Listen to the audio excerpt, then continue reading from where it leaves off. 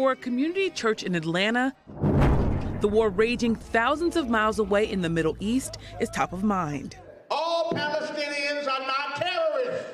Reverend Timothy McDonald III says it's because he empathizes with the thousands of civilians killed in Gaza. Black people understand pain. We have a history of pain. McDonald is part of a group of more than 1,000 black faith leaders demanding President Biden call for a permanent ceasefire between Israel and Hamas. Why are you publicly calling for President Biden to demand a ceasefire? Because the time is now. Peace is the way. And the ceasefire is a concrete beginning for the pursuit of peace because it involves both sides. The president, while still supporting Israel, is currently pushing for a temporary ceasefire. He is hoping to get hostages out of Gaza and more aid in. The response of the IDF has gone way too far. The killing of innocent women and children, even babies. The longer this war has gone on, the more support President Biden is losing among the African American population.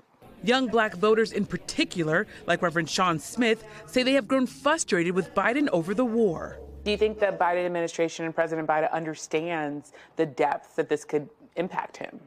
I hope he does, simply because of the fact that we want to make sure that we can get as much voter turnout as possible in November.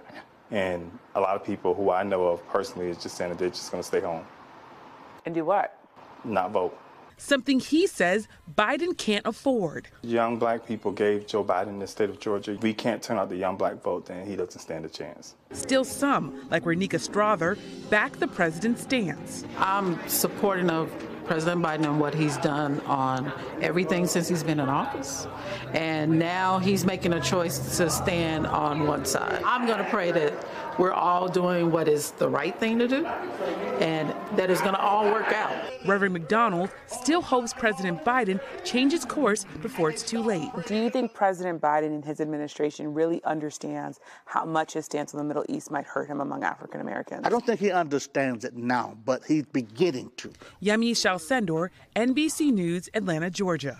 Thanks for watching. Stay updated about breaking news and top stories on the NBC News app or follow us on social media.